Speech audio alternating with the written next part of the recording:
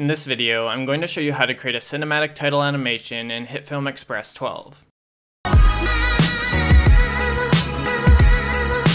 Alright, let's begin by selecting the text tool in the viewer panel and dragging to create a text box.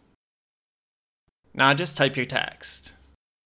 Next, I'm going to use this little slider down here to zoom into my clip on the timeline. Then use the selection tool in the editor to drag the end of your text clip to extend its duration to around 7 seconds. Make sure your text is selected and go over to the Text tab.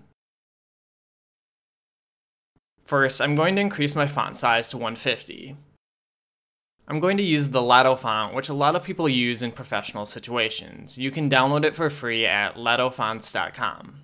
I'm also going to increase the horizontal spacing to 1.2 so my letters have more space between them. Before we continue, use the selection tool in the viewer to center your text in the frame. Okay, now let's head over to the Controls tab and expand the transform settings. Click this little button next to the pin to open up a mini version of your timeline. Make sure you drag the end of the panel so that you can see all the different settings and their values as well as the blue bar on the mini timeline. Then I'm going to drag the slider down here to zoom into this blue bar which represents my text clip. Position your time marker at the start of the text clip and click the circle next to opacity to create a starting keyframe. Then change the opacity's value to 0. Move the time marker 2 seconds into your clip. Increase the opacity to 100 to create a second keyframe. Move the time marker 4 seconds into your clip. Click this little circle between the two arrows to create a keyframe at the opacity's current value. Then move the time marker to the 6-second mark. Change the opacity to 0 to create a final keyframe. Okay, now our text fades in and then back out. To make it look a little smoother, I'm just going to drag to select all my keyframes and click the Convert Selected Keyframes to Smooth button. Okay, and now our fade looks a lot smoother. Alright, now let's animate the scale so our text grows a bit. Position the time marker at the start of your text clip.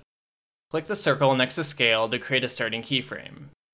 Move the time marker to the 6-second mark on your text clip. Increase the scale to 120 to create an ending keyframe. Okay, and now when I play this back, my text slowly grows.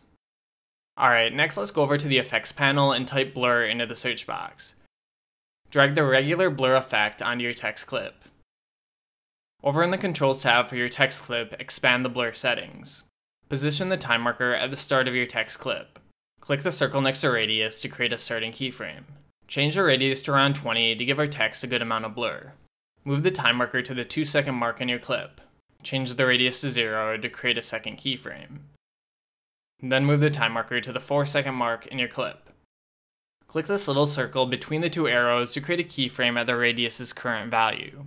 Finally, move the time marker to the 6-second mark and increase the radius back to 20 to create a fourth and final keyframe.